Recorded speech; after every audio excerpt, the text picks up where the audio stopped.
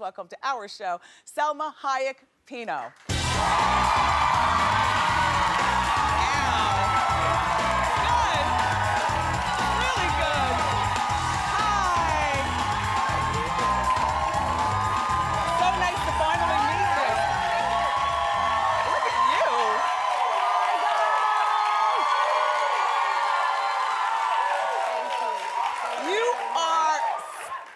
Oh, thank you. So are you. Thank you. You know, we talk about you a lot here on the show in a great way. Thank the other you. day, do you remember during Hot Topics, we were talking about her big front page article in More magazine, and you said you're always at the limit of chubbiness. Yeah.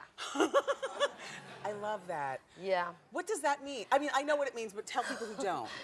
Well, you know, it depends. Like, for America, I'm at the limit of chauvinist. For, like, some of the Latin countries, I'm like skinny as a stick. Yes, you yes. know. So, but like, if it depends what culture we're talking here. But if you compare me with most of the other actresses, yes, I am at the limit of chauviness, and that is like, I would like no, but a lot of.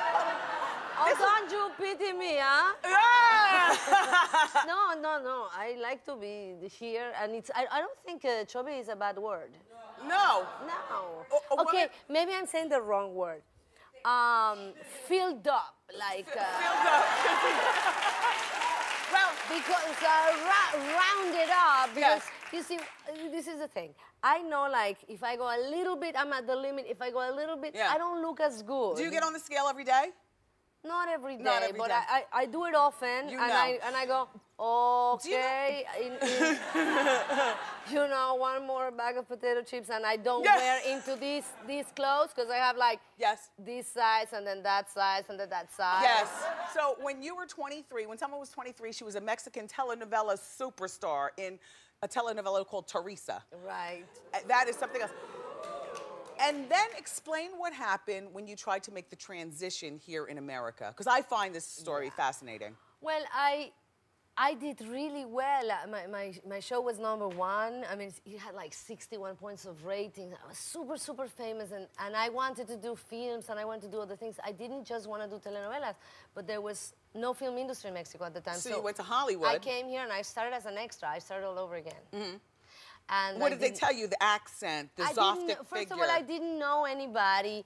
I didn't speak English very well. I didn't have a green card or a driver's license. I didn't have any friends, you know, or family, or nothing. So that was a little bit hard, but I will tell you what got me through it.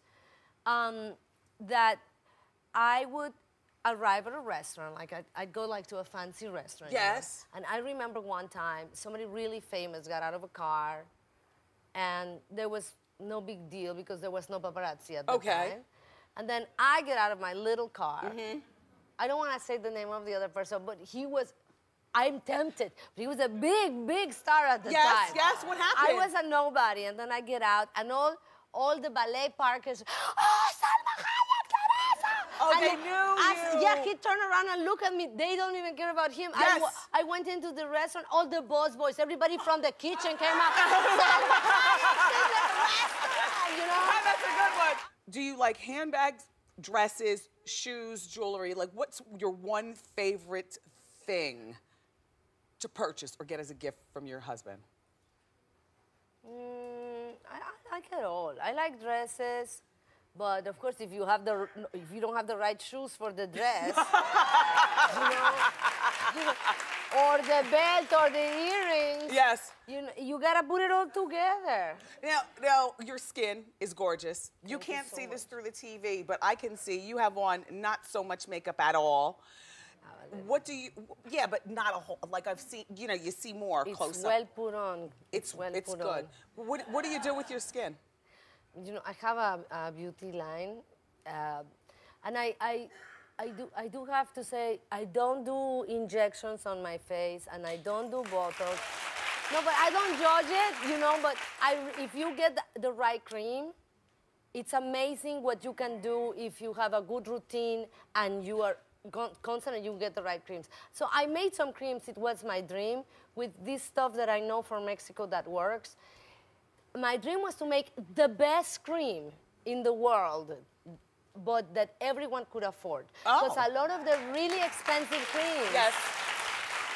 they could be done for very little money. But they charge a lot because they're very good. So I wanted to do it just as good, but not charge a lot. So I have this line in CBS of you know, nice. beauty care and also makeup and hair. It's called She Nuance. does it all. Don't you love this woman?